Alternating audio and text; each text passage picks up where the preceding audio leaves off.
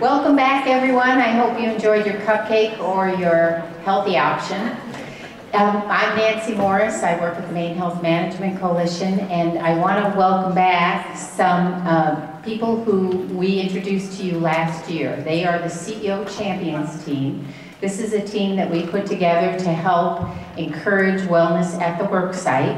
And we have some updates on our group, and I want to first of all tell you why we put together the CEO Champions program. There were, as you can imagine, multiple reasons. There's 200 studies that say wellness programs have several returns on that investment, but we also thought that it was important because we had worked so hard with clinicians in the state to report on how well they provided the care experts recommended, that we needed to make sure that patients were encouraged to do the right thing too.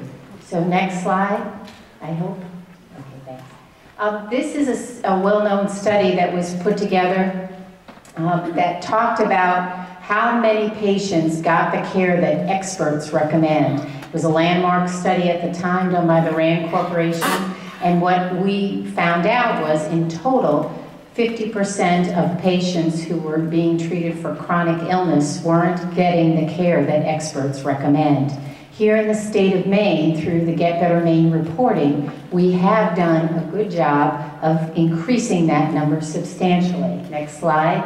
And that led us to have one of the strongest growth in providing evidence-based care in America. We could still do a little better, as you can see from the chart, but we certainly are headed in the right direction. But we recognize that just providing evidence-based care wasn't enough, and that patients needed to be encouraged to do what the doctor suggested, because many times it's adopting lifestyle changes that will help them substantially.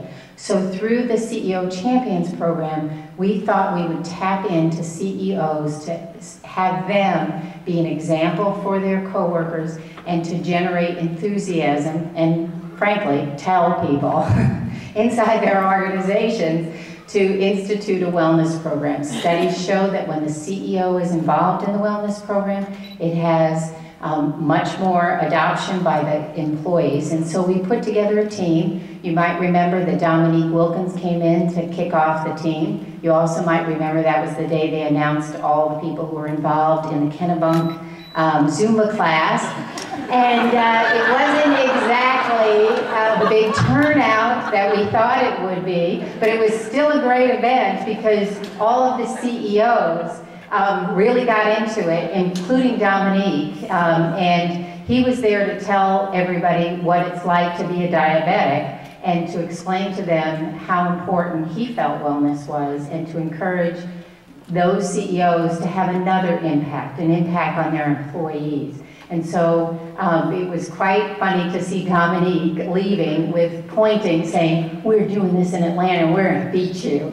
And meanwhile, the CEOs in Maine didn't hear it because they were all telling each other they were going to do that. And so it's been a great year for those CEO champions and for us to watch them. They were guided during this year with Phil DeRusso, who couldn't be more excited about instituting wellness programs. And Phil, where are you? Phil. Back here. Phil.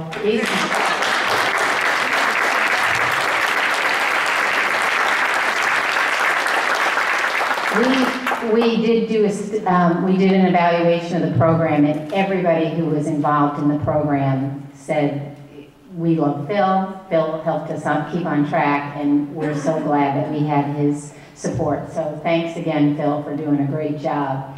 So now we want to tell you how the year ended up looking. We used the HERO scorecard. Okay, next slide, sorry. And this is how much people went up on the HERO scorecard inside of our group. The next slide will tell you, oops, sorry, wrong, I forgot a slide. So as you can see, the group who increased their use of evidence-based guidelines for wellness programs was Anthem. And unfortunately, the CEO of Anthem is unable to be here today, but we are very lucky to have his coworker, Leslie Lampert, to tell you as an employee what she thought of having a wellness plan at her work site.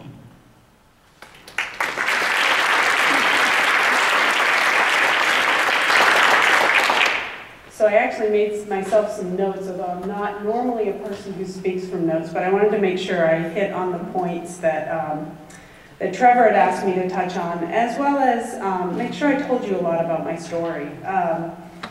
You know, Anthem as a company is national, and we have a lot of fitness programs that are in place and wellness programs that are in place to help us as employees get better. But in Maine, we've been very lucky to have Dan as our leader. We have the number of events is too long to list, but a few of them are Know Your Numbers. We have a fitness challenge every year. We have a Fat to Fit. We have a Maintain Not Gain. We have an on-site wellness center. We have discounts to different weight loss programs, Jenny Craig, Weight Watchers, etc. But for me, my journey has been on and off with the wellness programs, but last year it started with Know Your Numbers. And I went in, and there's 3 components to Know Your Numbers. Got smoking cessation. Well, I don't smoke, that was an easy one. Blood pressure. Well, I tend to have low blood pressure, so that was an easy one. And the last one was BMI, and I knew I was on the edge. I went in, and I lost it by a couple of pounds, and I lost $200. $200, that's a lot of money. So that got me thinking. And I know this has the same effect on my peers too. They come in and they do the same thing. They go, wait a minute, I could have had $200 if I had just done this. Because it's not just the BMI measurement, it's if you also lose 5% of your body weight. So, you know, if you're way over the BMI and you're making progress, you still get your $200. So it's about getting healthy. So I joined the Fat to Fit program this year.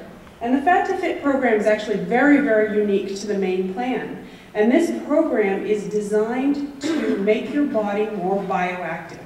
All of you, I'm sure, especially the older women in the room, have gone on weight loss programs, and you eat less and less and less, and you still can't lose anything. And so you start to think there's something wrong with you.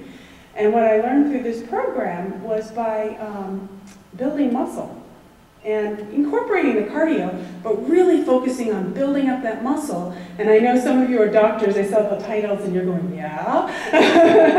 But building that muscle makes your body more bioactive. And as your body becomes more bioactive, you're burning more calories at rest, and then all of a sudden, the weight loss kicks in. So at the end of the Fat to Fit program this year, I actually won for the females. I lost almost 50% of my body fat, but I only lost 15 pounds. I gained 36 pounds in body muscle. So I made myself healthier and gave myself the tools to continue to lose weight and get myself into a really healthy category. Still a little work to do, but we're getting there. Most of my peers saw the same thing. After 6 weeks, only 6 weeks on the program, there was an average decrease in body fat of 5.1%, and most were actually shocked, because this is one of those programs that you keep weighing yourself, and you keep weighing yourself, and you go, oh, it's not working, it's not working. And then you go in, you get your body fat tested, and all of a sudden you realize you've made a lot of progress. So that to me was one of the best programs. And then, right when we were finishing that up, we started our fitness challenge. So, oh, by the way, I did get my $200 this year. I got it back.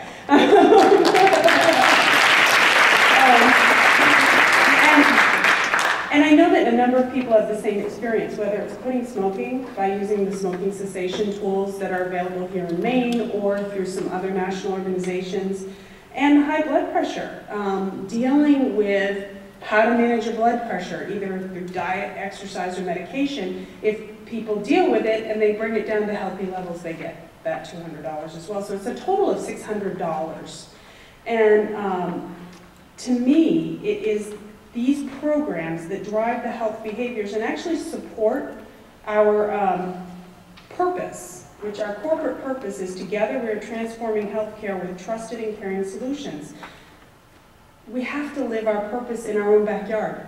So if we can't go out and tell everybody else, well, you know, you need to be healthy, but we're not going to do it. We have to do it first. And that's where Dan comes in as a CEO in our company. When we have our fitness challenge and he wants us riding a bike out in front of the company, literally, he's out there too. And I've seen a couple of WellPoint employees around here, and I do use WellPoint and Anthem interchangeably, same company. But he said he'll be out there for an hour on the bike too. I've seen him in spin class. I've seen him living the behaviors that he's asking us to live. When I started at Blue Cross, which was almost 18 years ago, we didn't have anything. When I went into the cafeteria, it was the nastiest junky food we had. We didn't have a fitness room. We didn't have anything. And I really thought that was contradictory for who we were supposed to be. We were supposed to be a health benefits corporation, and yet we weren't living those values. Well, now 18 years later, we are. We're living them every single day. We have, we've added things this past year. We have added meditation classes. So now, an hour at lunch, we can take a meditation. And you know what? It's available for people who are in the office and who call in, who are at home. So now that's a tool that people can use to balance their life, because our new focus is on balance. And let me just see if I covered most of my notes. Really what I've learned from all of these programs is it is about a lifelong commitment to health. It's about choosing to do something every day that helps your health, whether it's meditation, whether it's exercise, whether it's eating right, or all of them, so that you can have the full balance. And that is what the programs that Dan has brought to our company, and he's supported in our company. And that is why I'm really proud to actually be here for him. I wish he could have been here, I wish you all could have seen him and he could have spoken, but thank you for giving me the few moments to do this. Well, here's the award for Dan.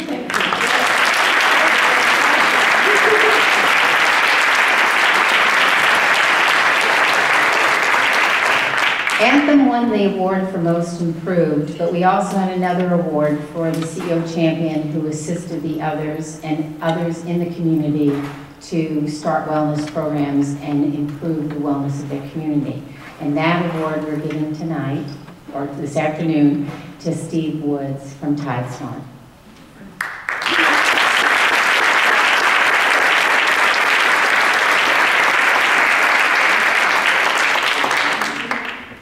Thank you very much, Nancy.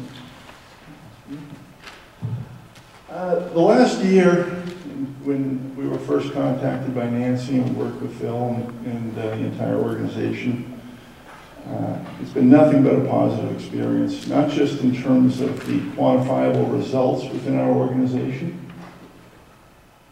Wow.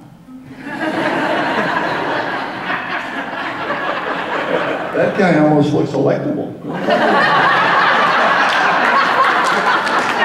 And here I come in looking a little scruffy. Oh, there's a healthcare reason why I didn't quite meet the fashion bar for today's event. And I mentioned it to Nancy a few minutes ago, and I'll get back on track. My wife and I have 3 children, and we live in Yarmouth, and we brought up our 3 children in Yarmouth. And a few years ago, our oldest daughter elected to go to school down in North Carolina. And we got a call a few months ago, an excited call, and it was, guess what? I'm having a baby. And it was like, you know, took a little while. My wife was like, you want to be called Poppy, Papa? And she was trying to come up with names in other languages so it didn't feel so old. So we never settled on the right name. And my daughter and her partner said, well, a couple months ago, they said, we want to come back to Maine. We want to have our baby in Maine. We want to start a family in Maine. That's where we want to be. So a couple months ago, they moved up. And there's a number of little kind of nexus points to this story. One is that my daughter, who's 23, is also lucky, based on one of the core elements of the Affordable Care Act, that she's able to be part of my insurance, which is something that, as a young person going to school and starting out, was a meaningful element for her. And so she and her boyfriend came up and they got a place, and I think we just, Poppy, I think I still don't know how that name feels, but this morning at 7:58, my daughter gave birth to a healthy boy. So whatever name we like to go by, I kind of like Steve or Steve but I know it needs to be something more traditional. But I just spent the last 3 hours at Mercy Hospital, and on the 3rd floor they have one of the most incredible maternity birthing facilities I've ever seen. Our children were born down in Atlanta when we lived down here. We moved up 13, 14 years ago. The staff were incredible, the service, the prenatal care. And so I know we're talking about corporate health and wellness, and we're talking about what we can do as corporate citizens. But in my view, in regard to Maine, whether it involves corporate enterprise or whether it involves the great work being done in academics, my good friend Dr. Rippage is here, and the work being done at UNE is incredible, and as well as other institutions here. I had the pleasure of interviewing Dora Mills, who's played a key role in healthcare in Maine for many, many years, last week. I had a little bit of a question about the flu shot. She assured me I needed to absolutely get the flu shot. So she made a house call to my radio show, which was like, that was really the ultimate motive on having her come on the show for my own personal health questions. But Maine is the best place in my mind in the whole world. I've traveled to all 50 states, worked in all 50 states in about 30 countries. And for my wife and I, our family, we really cherish the opportunity and the joy of living here in Maine. And I think that both for our today and our tomorrows, healthcare and education are the 2 core building blocks. So the work being done here through this corporate program, but the work that you are all involved in, I think goes beyond just a conference. I think it's really core to Maine's future. In addition to that, one of the companies that we have at TimeSmart is called ProAmerica Health. Last year we did 242,000 health screenings. We're the largest health screening agency in the country. So we have mobile vehicles and we have retail sites all across the country. And it's something that we want to do because not just because of the business enterprise, but because of the type of work and the type of impact we feel like we can make. And it's been very, very positive. And for me personally, being part of this program has been very rewarding. And my plan after today is to lose the sympathy weight I put on with my daughter. It's a new medical phenomenon. You hear about spouse weight, grandpapa weight is a whole new, we'll have clinical studies any day now, and it'll be like, it's a real thing, grandpapa weight. But in all seriousness, this is something very special, and not only do I want to thank the organization, but also the other folks who are part of this, because it really has been a very cooperative, collective endeavor. And so thank you all for coming, and thank you for this award, Nancy.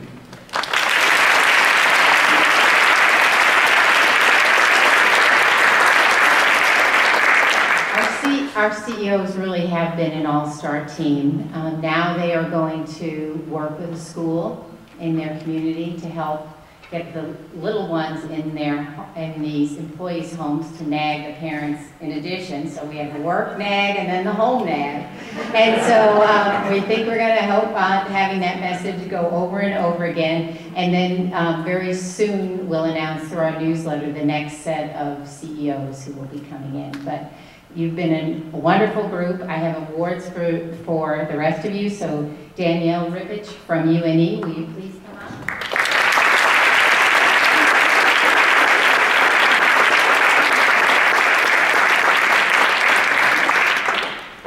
Mark Reeves from the City of Portland.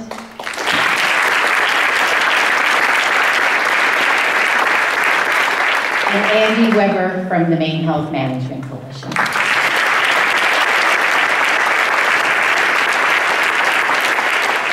Now, we do have 4 of the CEOs in next year's team all set up. but in case anybody's got a burning desire to join this team, please let us know, because we do have one more slot for next year. So again, thank you. Now I'm going to introduce